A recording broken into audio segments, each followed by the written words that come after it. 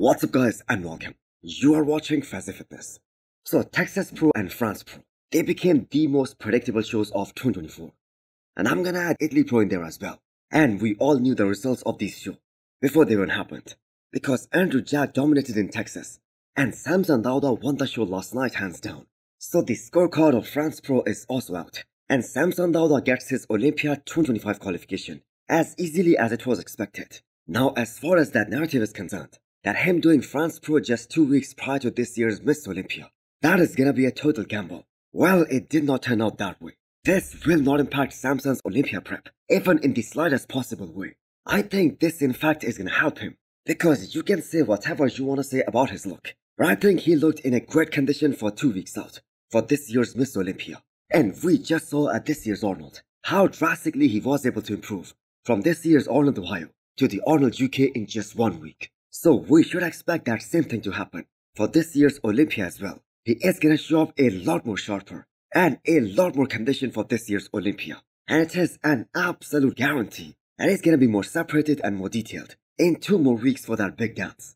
So everyone out there was appreciating the way his waistline and his midsection was looking for this show. Plus his midsection control was also spot on for this year's France Pro. And now that some more footage is also out, especially from the backstage, where Samson Dauda is flexing, this gives a more clear picture of how good Samson was looking for this show. I mean, his front double biceps has never looked this aesthetic. His arms this time were looking bigger. He had a more tapered down waistline. And we have to keep in mind, he has 2 more weeks to tighten things up even more. And you have got to give the credit where it's due. Samson's current coach, his wife, she has done a superb job with Samson Dauda so far. And the good thing is that they did not even try any drastic measures in terms of that peak week protocol, and he still destroyed the whole competition. So Samson Dauda is going to be back to UK today, and he's going to be right back on track for this upcoming Miss Olympia. Alright, Mel, you just won a pro show and qualified for the 2025 Olympia. What do you have to say? Where's your, hey, you missed your middle. Here's the middle. Yeah, you just killed it. You just rocked it. See? Cool. See? Now I don't have to divorce you now for not doing the job.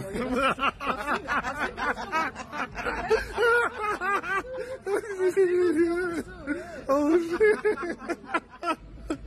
Oh, freaking. That was awesome. Alright, guys. So, off the stage, and we just grabbed me something to eat real quick before heading back to the hotel. We got a quick drive back to the UK first thing in the morning, so this is it's already late here in France. It's about to turn 11 p.m. So yeah, time is against us. But man, what a fun show that was. That was so much fun. Now I have to say, you have got to feel for Andre Presti here. He has now got 3 runner-up placings in a matter of a month, and he became so unlucky that he had to battle Hunter Labrada in Italy and Samson Dauda in France. And then that loss to Bruno Santos at Europa Pro this year. That must have been so hurtful. So Theo Laguerre placed 3rd here in France. So it's safe to say that he isn't going to be a top 10 guy at this year's Miss Olympia. And Presti beating him in France, that is a proof that Andrea Presti is one of the best bodybuilders from Europe. Now let's take a look at the other Olympia 2025 qualifier, the Legion Sports, where Brett Wilkin and Bruno Santos battled it out for the Olympia qualification for 2025. So before breaking it down between these 2 guys, I want to mention that there were 2 more multiple-time Olympians in this lineup at the Legion Sports, Justin Rodriguez and Patrick Moore. And both of these guys have placed top 10 at one point in their career. And guess where both these guys ended up? Here in Legion Sports, in the 3rd call-out. So this was the 2nd comeback show for Patrick Moore. He finally got that big off season that he always wanted, but he just could not have it in the past because he had all this pressure from his sponsors to compete more often in the year. And in terms of placing, this offseason did him absolutely no good. 2 extremely poor placings for Patrick Moore in a matter of just 2 weeks, but he wasn't even able to place top 5 in either of these shows. And I have no idea what to say here. Maybe his body isn't designed to be that big, so that he can live up to the men's open bodybuilding standards and compete with the best of the best in the men's open. Now he looked really great at this year's Europa Pro, especially in terms of conditioning. He was absolutely spot on, but even that wasn't good enough to place top 5 in that kind of lineup. So as far as Justin Rodriguez is concerned, I have to say his good days as a men's open competitor, they are for sure behind him. His downfall started back in 2022 after he parted ways with AJ Sims. So both of his looks back in early 2022, the Arnold Classic and the Boston Pro, they were some of the best of his career. But after that, he has been on a steady decline, and he just hasn't been able to bring his physique back to life after that point. Now no one is gonna ask him to retire. I mean, that is totally up to him. We have no right to ask him that. That decision is entirely up to him. But at this point in his career, he isn't getting any better, no matter what coach he is choosing to work with. Now he can compete for as long as he wants to, because he just loves to compete. But I don't think he will ever step back on the Olympia stage. So now Brett Wilkin versus Bruno Santos. So Matt Jensen and Brett did their job. And can someone please tell Bruno Santos to stop pointing towards his glutes every time he's about to hit that back double biceps and the back lat spread?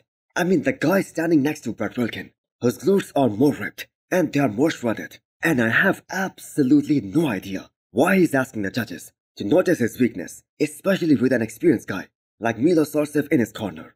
So was it close between Brett Wilkin and Bruno Santos? I'm gonna say not even slightly. Brett Wilkin was just in a far better condition, and he was more polished overall. He had better physique, he had better flow, he had amazing aesthetics. So the difference between these two, not only just in terms of conditioning, but in terms of size as well, from the back, especially the hamstrings, that was just so evident in those back shots. Now Bruno might have looked a bit more fuller, especially in some of the front shots, and he had a bit more width in that front double biceps and the front lat spread. But Brett just had more separation and more detail in his lower half compared to Bruno. So this was a very long prep for Brett Wilkin and the dream team of him and Martin Fitzwater. They are like the Johnny Jackson and Branch Warren of this era. So their training camp together, that just paid off big time. And Brett has got a head start for the Olympiad 2025 by securing the Olympia qualification at the earliest possible point in the year. So this is the exact same pattern that happened back in 2022 at the Big Man Weekend, when he won the Olympia qualification for 2023 at the earliest possible point, and he had an entire year to get bigger to grow for his Olympia debut next year. But unfortunately that just did not happen. So hopefully we will see him on the Olympia stage next year, bigger and better than ever. Also a congratulations to Bruno Santos, because what an incredible year he has had so far.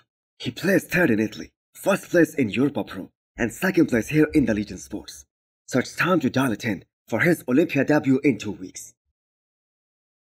Michael the Bull going for his 8th pro win at this year's Legion Sports. That was another big story from last night, and he got his 8th pro win, but this time it wasn't a slam dunk like it was last weekend, as there was just 1 point separation between him and the second place finisher here, Emmanuel. But this is how great Michael the Bull really is.